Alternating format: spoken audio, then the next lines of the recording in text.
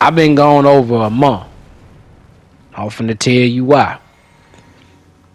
I know I usually bring the energy. I know I usually bring positivity. But today is going to be different. If you don't want to hear negativity, click off the video now. That's my warning. That's my final warning. Because this finna be negative as hell. Time's up. I do not like Elden Ring. I do not like Dragon's Dogma 2. I feel like both of those games went backwards. Now, I got to be lenient with Dragon's Dogma 2. We'll get into that in a minute. But let's start out with the game that's being shown. Elden Ring. Elden Ring took so many steps backwards. Let's go ahead and talk about the Tantra's Tongue. Did you know that it used to be called the Dry Finger before it was called Tantra's Tongue? Did you know the Dry Finger was a hell of a lot better because when you press that dried finger, the only way you could stop invaders from coming in was if you died, DC'd, or fog wall. You couldn't just cut the dried finger on and cut it off. I don't know who in the hell thought that cutting the Tantra's tongue off would be a great idea, but that's the stupidest shit. Look at this clip right here, right? Look how much damage I'm able to do just by pressing a button. Don't get me wrong, I love these two spells for my mage. Oh man, I started playing mage before I left Elden Ring. And if you've been following me for a while, you know I did not care to play the staff at all. Hey, I gotta give it to Elden Ring. It got me to play the staff because of how much damage them damn spells do. You don't even have to get close to your opponent. You could just spam them away from a distance. That's Elden Ring. I don't expect Elden Ring to be like Dark Souls 3. I don't expect Elden Ring to be like Dark Souls 2. I'm not going to mention Dark Souls 1. I'm talking about the ones I played. Dark Souls 2 and Dark Souls 3. I don't expect Elden Ring to be like them. I expect Elden Ring to be better than them. And it ain't. PvP wise. I'm not talking about no motherfucking PvE. Excuse the foul language. I told y'all this was going to be a negative video. I gave you the warning to get off. Nothing but negativity is finna come through your screen, through your phone screen, through your TV screen. Straight negativity about these two games I'm talking about. I'm just a little bit lenient on Dragon's Dogma 2. But I'm not gonna be lenient on Elden Ring at all. 6 man. 6 man, you knew it was coming. Come on now. Dark Souls 3, 6 man was straight chaos. Elden Ring don't have it. Why? Everybody was excited for the DLC. Man, DLC new weapons, DLC new armor, DLC new bosses. My ass, what a 6 man is. That's what I'm waiting for, baby. I'm waiting for the chaos to start. Man, ain't no damn chaos. I'm not saying they can't add it in the future. I'm asking like, why the hell they ain't added it now? What's taking so long? That just adding 6 man is enough for me to pick the damn game back up. So it can be straight chaos on the field. Don't get me wrong, you know, the spells, shit still gonna be horrible, but it'll be a lot more fun than trying to fight 3v1 all the damn time. 3v1 because somebody done cut the Tantra's tongue on. And then he done cut it off. And then when you kill a phantom, here come a blue. It kind of make me wonder, bro, if I'm already in a 3v1, why the hell do blues even exist? Don't get me wrong. Don't get me wrong. I love the blues in Dark Souls 3. I felt like they had a damn purpose. Elden Ring, man, blue ain't got no damn purpose at all. He just the man that comes in when you kill one of the phantoms. He just there to take his spot to make an invader life hard.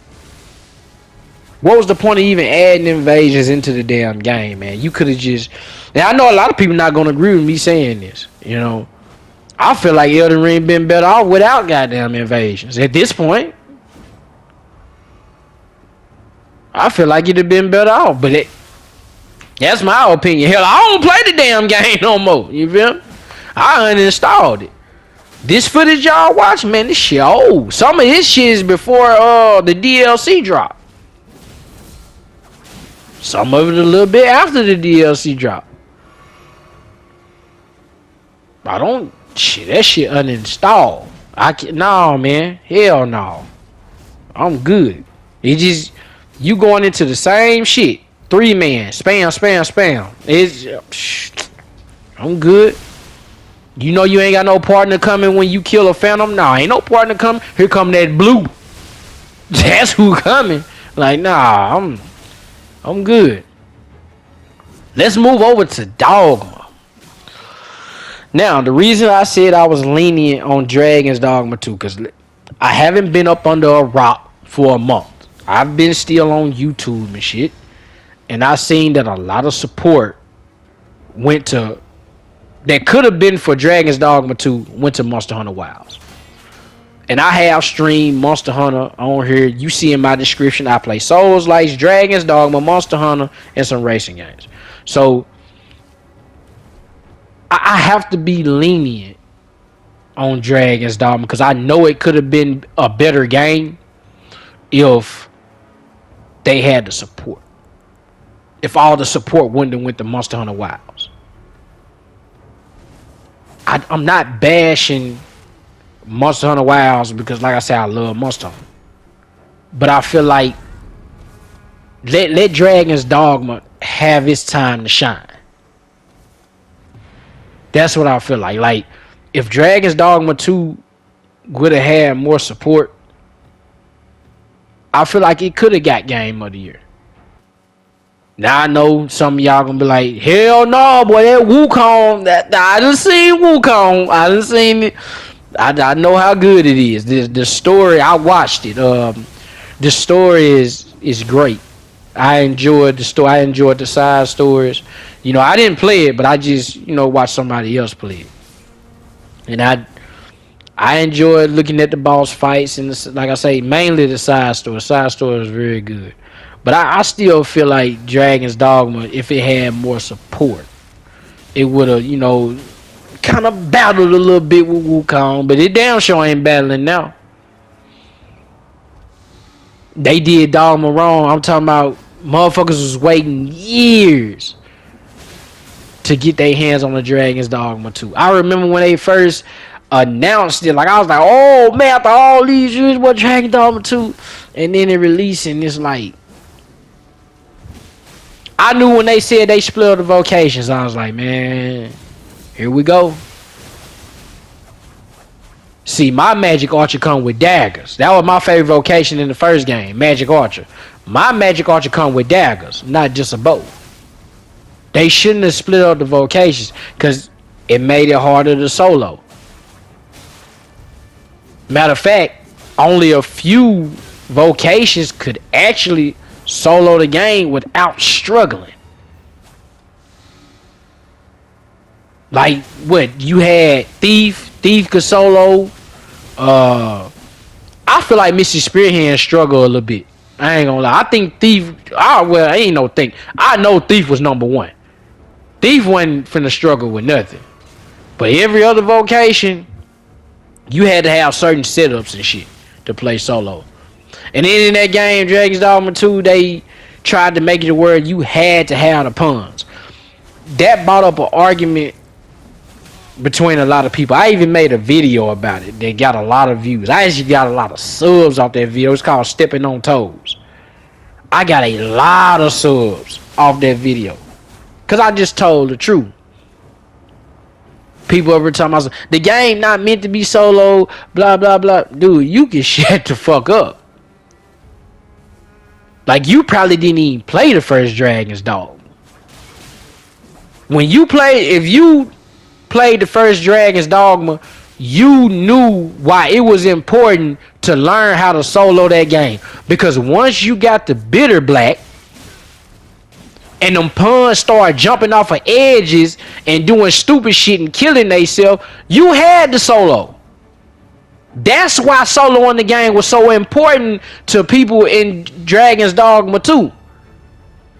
Cause we know them pawns gonna make stupid mistakes. They AI, they gonna do that. They gon' jump off an edge and kill themselves, or jump in the damn water in the brine and die. They gon' do it.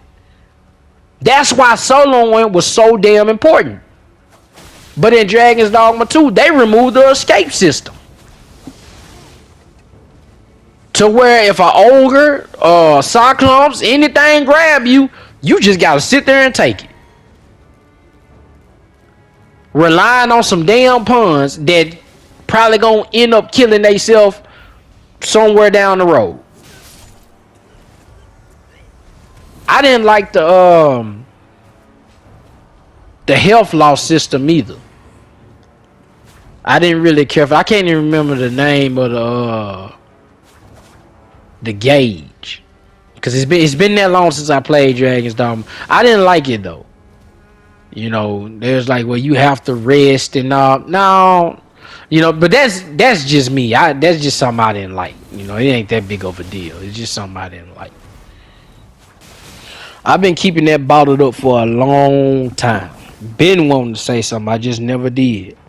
But thank y'all who are still here. You know, I know a few people unsubscribed, but I've been gone for a month, so I can't blame them. But for y'all who are still here, thank y'all. Thank y'all for continuing to support me, even though I've been gone for a hot little minute.